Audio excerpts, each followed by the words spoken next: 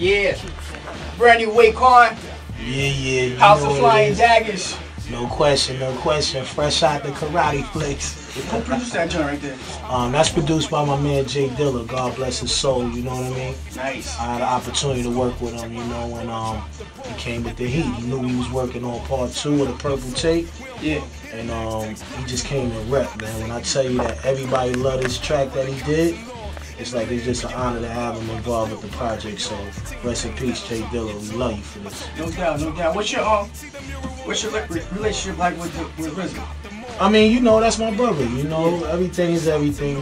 We got a dysfunctional family that love each other. You know what I mean? It's like how you may have brothers or whatever. Y'all go through whatever y'all go through, but at the end of the day, it's still all for one for all. So everything is good, though. Is he on the album? Oh, of course. You know what I mean? I wouldn't even try to make Cuban Links 2 without having RZA involved. That's the Abbey. You know what I mean?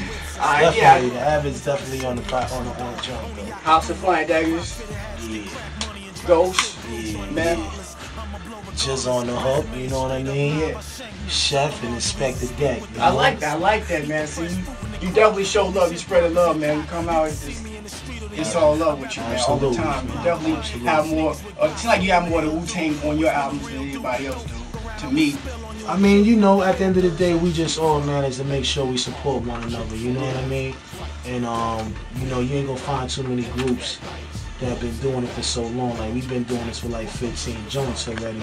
Yeah. And I think the energy that we get from the fans allows us to still be grounded and still come through and rep for y'all. So definitely, like I said, you know, this album is very important to the game, to the fans.